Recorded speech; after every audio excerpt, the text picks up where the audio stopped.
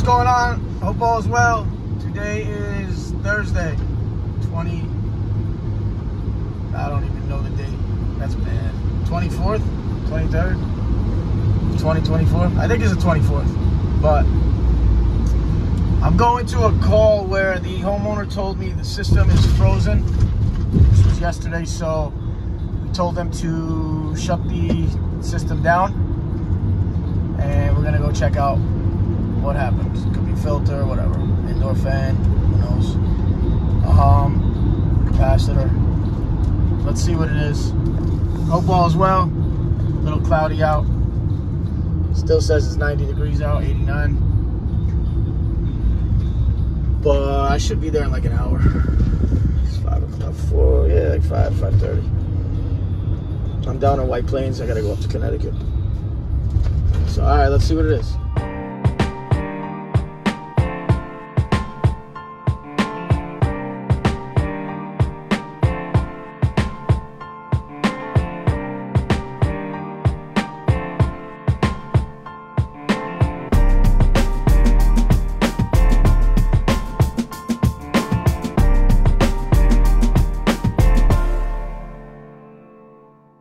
So I stopped quickly at my house to take a shower because the customer's not going to be home until 6:45 anyway, so now it's 6:30. So that works for me. Let's see what it is. Oh boy. Oh yeah, that's fun. Module in a Rheem. Never, I don't see them ever. That's why they were freezing. It sucks. Some motor and board. I don't carry these. I do not carry these.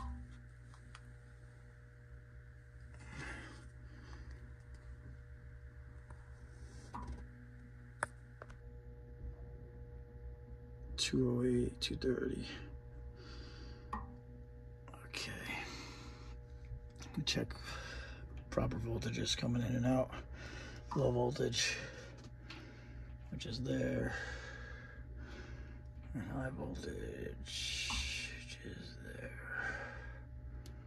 Okay. What are we doing with black? 240 coming in there. Really?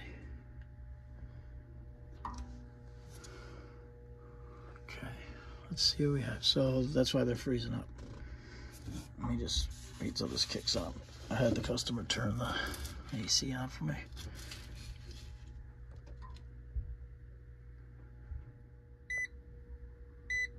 28 volts.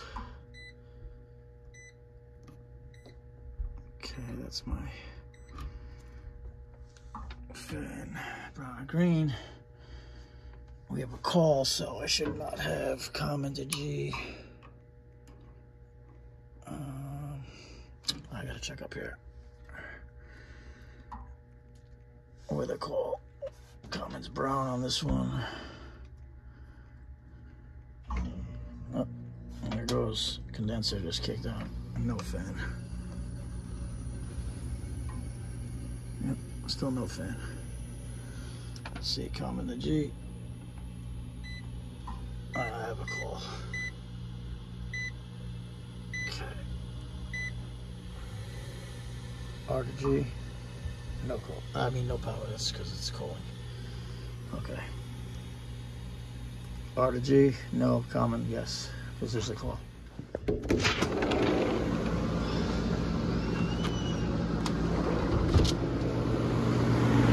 gotta light something in a second.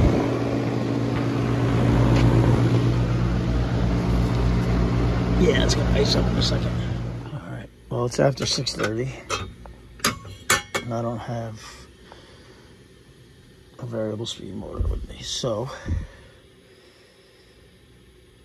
let's see what we can do. Power, that's good. Okay. Let's save anyway. Still no power. Let's make sure. You never know what you run into. Still no power, good. I'm gonna throw a PSC in here for the night because there's a baby here, like 3 months old, and there is an elderly woman here that lives here. So, well, not the night. I don't know when we're gonna be able to get it because this is Rheem, and I don't deal with Rheem, but at least get them going. PSC contactor for G and common. So I'll take my common and G, just like at a condenser, on the low voltage side, high voltage, and then the speed. We'll get it going as long as I have a 208 230. I might have a rescue. Let me see what I have. Okay, I do have a PSC, so I'm just gonna grab low voltage this way. I mean, I could just wire it so it just runs all the time, but let me just do it the right way, the way I want to do it. So common G will go on my low voltage to my contactor. If I could put one here, I will. A little tight in this cabinet, and then I'll grab my voltage, which would be nice.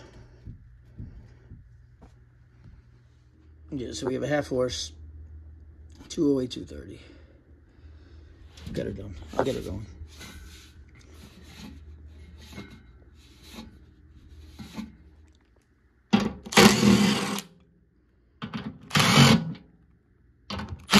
It's never that easy. Look at that. Came right out too. Yeah, look at this. Can't even spin it. Shot.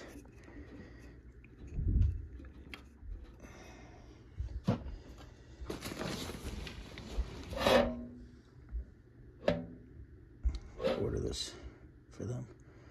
1050 variable speed. Half horse. Rheem. Rescue. Stock motor. 1075 4 speeds. We're going to use half. So we're going to use a 10 microfarad capacitor. 208 230. 3/4 to 1/5. So here we're going to do half horsepower. We're going to go with medium low. It's going to be a 10 microfarad. Cool high. Heat medium low. Right here. So we'll get half horsepower. Let me see the schematic.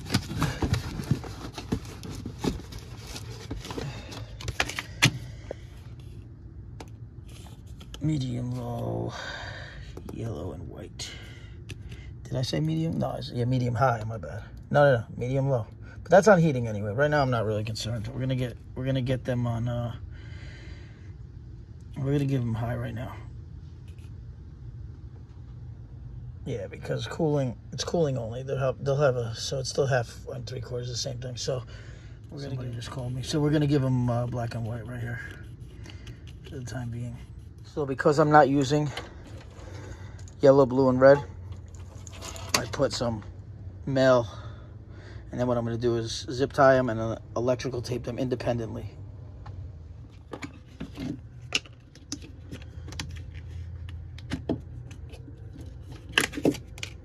So they're independent like that. So we're just using our cap. We have cap. I'm going to use a 10 microfarad cap. And then we're going to have our L1, L2 like that.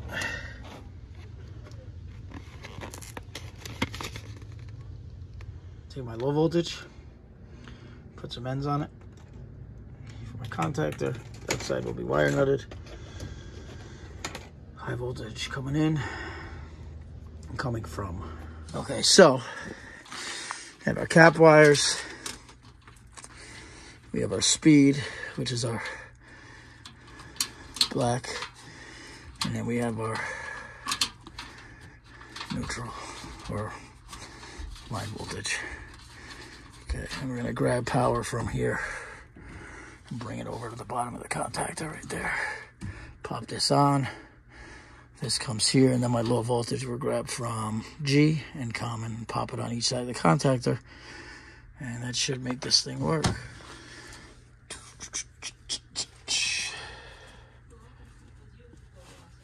What's that?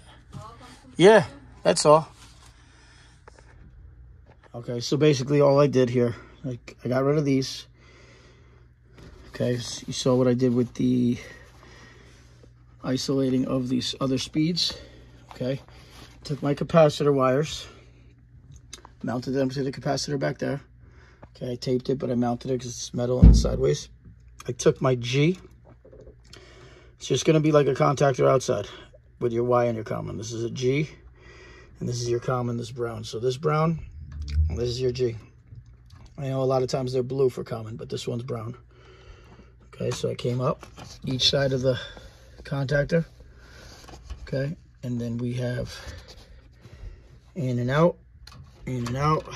And I grabbed right here, grounded, checked direction, fastened everything up as tight as I can, and then we are gonna get them a motor, which I took down to my van already for a couple days from now or whenever Rheem has it, United Supply or whoever carries them.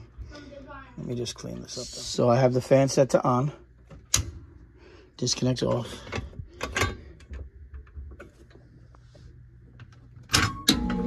Boom to the boom, boom.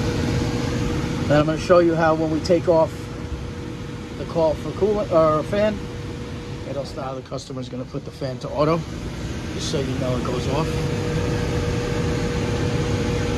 It's not the nicest in the world, the wiring, but listen, I got that coolant for the night. Or it's the weekend tomorrow, so they're not going to have this motor by tomorrow anyway. So.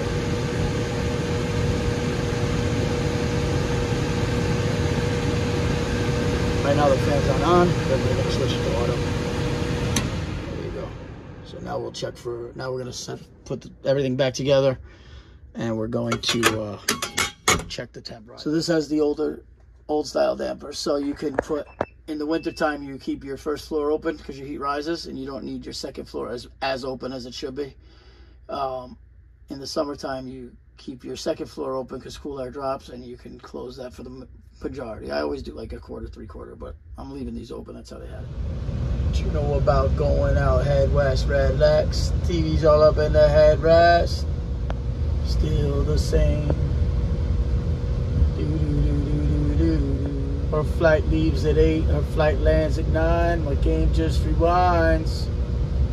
So we're at 79 at the thermostat, and we're at 60.8 here, so we got a 19-degree split, which is good money, and it's probably going to come down even more. Obviously it will, but we have a high heat load upstairs. We'll go check the T-stat. And yes, it is dark out, but you cannot rush perfection. Remember that. You can never rush perfection.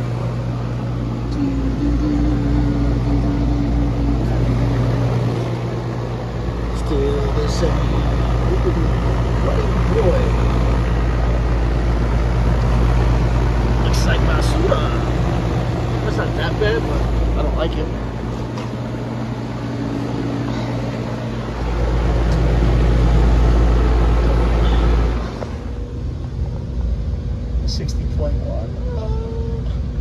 Still the same. Yo guys, thank you for watching. Please like and subscribe. Good money there. I'm going home. It's been a day.